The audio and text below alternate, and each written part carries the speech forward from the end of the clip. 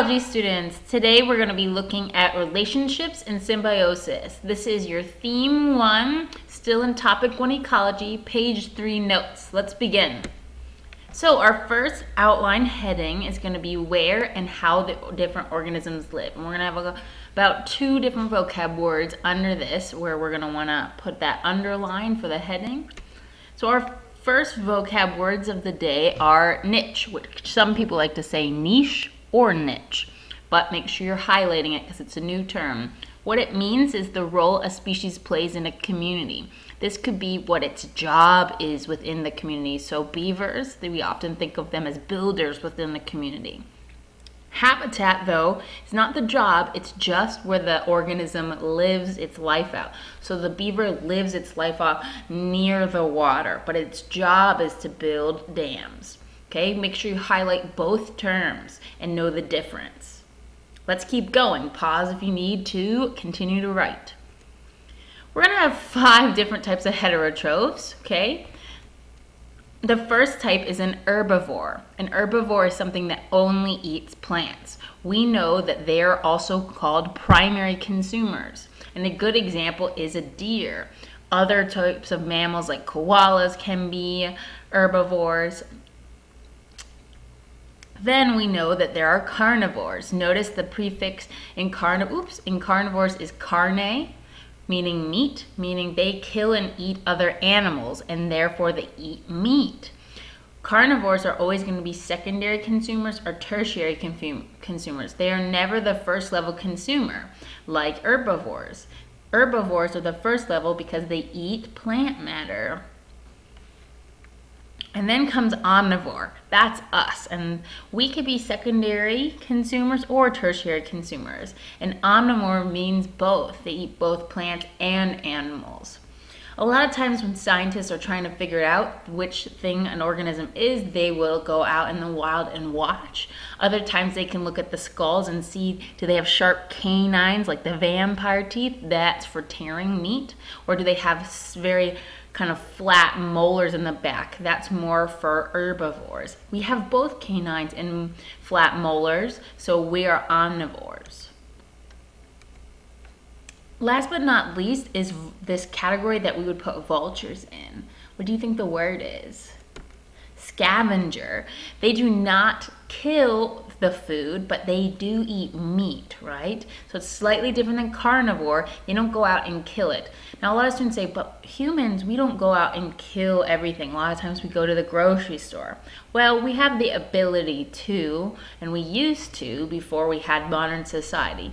But things like raccoons and vultures and crows, they would never ever kill something. They like to find things that are already dead.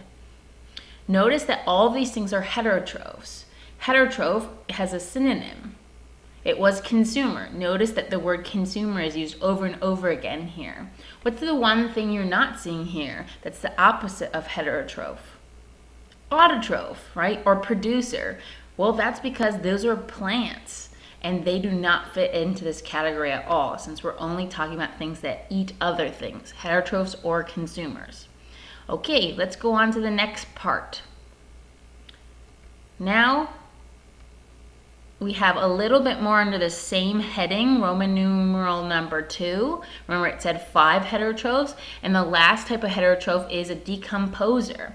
This thing is going to break down dead organisms and matter, and they're going to recycle nutrients. There are 3 major groups that do this process. They are fungi, right, mushrooms and such, bacteria, these little single-celled guys, and invertebrates like worms and snails. A lot of students remember these 3 groups by the acronym FBI, fungi, bacteria, invertebrates, and that way they remember things. Without these creatures, all the nutrients would be trapped in the dead organisms and would never get cycled back into the ecosystem.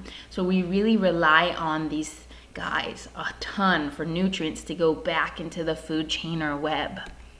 So check your understanding. What was a worm? Decomposer.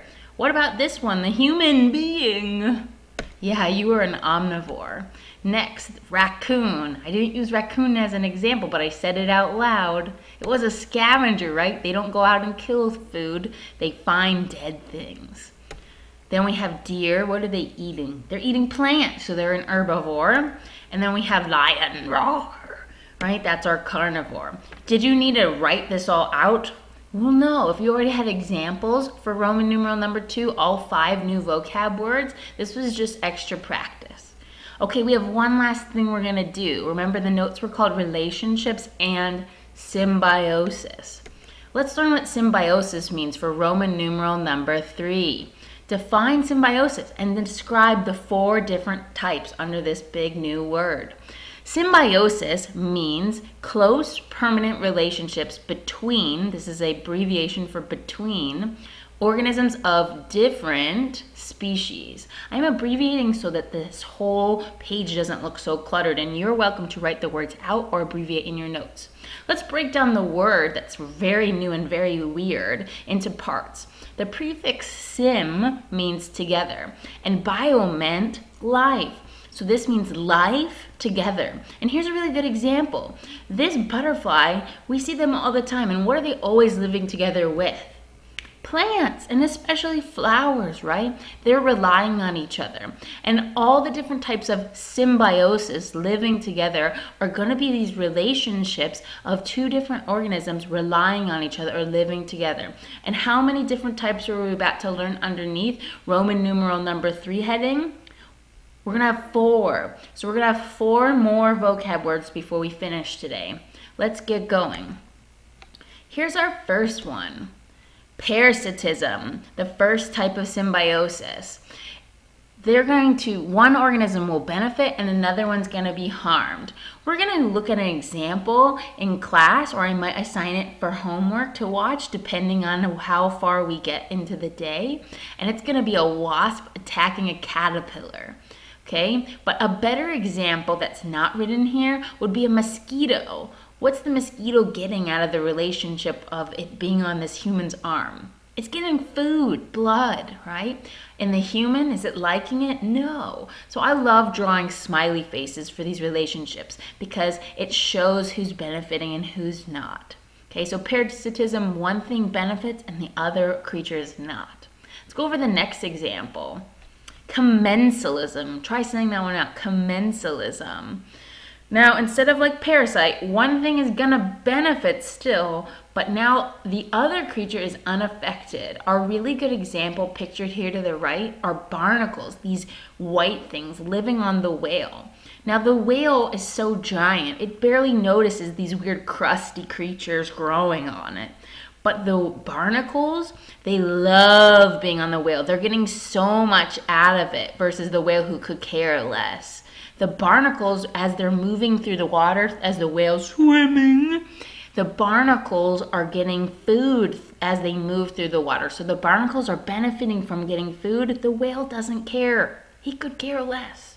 So that's commensalism, right? Slightly different. Notice the smiley faces. Our third example is mutualism, which has what word kind of hiding in it? The word mutual, which means both. If I'm having a mutual agreement between you and I, we are both agreeing. And that's what's happening here. Both organisms are benefiting. And that gets back to our pollinator, the butterfly and the flower. Both organisms are getting something out of it. The pollinator is getting food, the nectar and pollen, and the plant is getting pollinated. It's getting to reproduce better because of the help from the butterfly. Both creatures are benefiting. Last but not least, a predator-prey relationship. Here we have a fox chasing a bunny. Now, one organism is going to kill the other and the other one is food. If we were to add smiley faces, one would have a smiley face regular and the other one would be not so happy, and even worse than the parasitism one, because you live after a parasite like a mosquito bites you, you don't like it, but here the bunny's going to be dead, so we'd have to like have X's for the eyes for the smiley face. Okay, we will practice this by giving more examples and you trying to identify them next class. If you have any questions, jot them down and that way you can ask me. Wonderful job, guys. See you next time.